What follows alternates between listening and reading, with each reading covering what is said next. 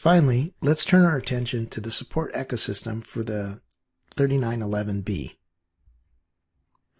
The support ecosystem includes an E2E community, documentation, the antenna design suite, eval boards, the schematic BOM and Gerbers to all our boards, the MCU drivers, PC software tools, Android apps.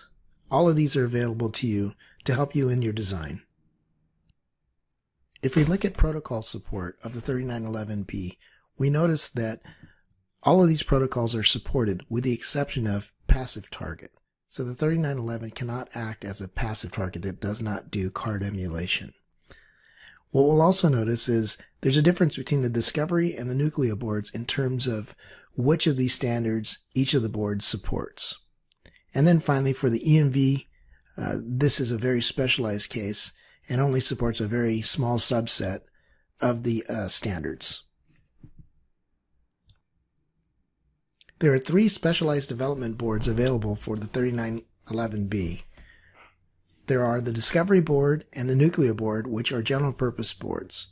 Both these boards support the same functions. However, they're different in form factor and in price and in software. The EMVCo reference design is recommended only for those that are doing a point of sales development. The 3911B Discovery board supports active peer-to-peer, 14443A and B, 15693, and Felica. It also has automatic antenna tuning and up to 1.4 watts of output power using the differential antenna. It also has the possibility of driving 2 single-ended antennas. It supports VHBR of 6.8 megabits PCD to PICC and 3.4 megabits from PICC to PCD. It has both inductive and capacitive wake-up, and virtually everything is selectable via the register map. The Discovery board is a 4-layer PCB with signal on top, ground, power, and signal on the bottom plane. There are 2 matchings available for the Discovery board. The default is for very high bit rate. So here, the Q factor has been lowered to 8, and the matching impedance has been set to 12.8 ohms, and the EMC cutoff filter is set to 9.6 megahertz. In addition, there's also an NFC forum matching impedance that's included. Here, the Q factor is set to 17, the impedance is set to 15.5, and the EMC cutoff filter is set to 10 megahertz.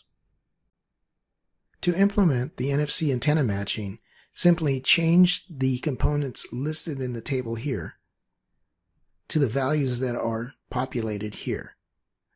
Essentially what you're doing is replacing the serial capacitor and the damping resistor of the matching network. The Discovery board also comes with a GUI that allows you to control virtually all of the features of the 3911B. This includes automatic antenna tuning, wake-up modes, tag polling, NFC IP, which is active peer-to-peer, 14443A and B, 15693, Felica. It gives you the option to dynamically configure the device. It includes debug tools and direct access to the register via the register map. It also includes the ST25 Tag editor, and you can use this to work with ST's dynamic tags. The 3911B Nucleo board has all the same features and supports all the same standards as the Discovery board. The difference between the 2 boards are form factor, software, and of course price. The Nucleo board features the same layout for the reader IC as the Discovery board. It also has general purpose LEDs, which indicate the type of card that's being read. It also has a 4-turn antenna that can be detached so that you can evaluate your own antenna. It differs from the Discovery board in that it does not have a microprocessor on board. In order to run the board, you would need an STM32 Nucleo board.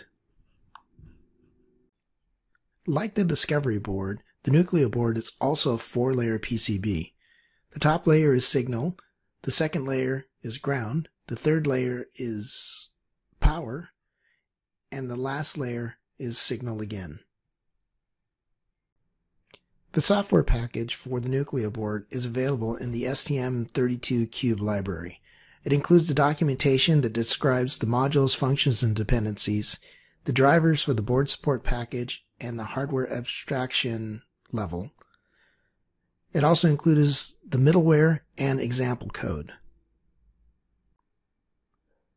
The 3911B eMVCO reference design features a 2-turn antenna, the 3911B plus its matching, an ST-Link status LED, an LCD screen, a touch controller for the LCD screen, and a buzzer.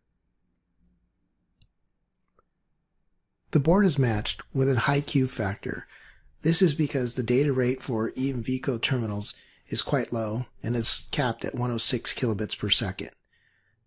The impedance is matched at 30 ohms and the EMC cutoff filter is set at 12 megahertz. This is to reduce the higher harmonics that are produced by the 13.56 megahertz. And it also shifts the match into the inductive area. The AAT feature is not used on the eMVCO design. The eMVCO reference design also comes with a GUI. The main purpose of the GUI is to act as a device test environment as specified in the eMVCO specification. There's 3 test modes available, which are the analog, digital, and pre-validation test modes. In addition to test modes, the GUI is also used to set up the individual registers inside the 3911B. Thank you for your attention during this presentation.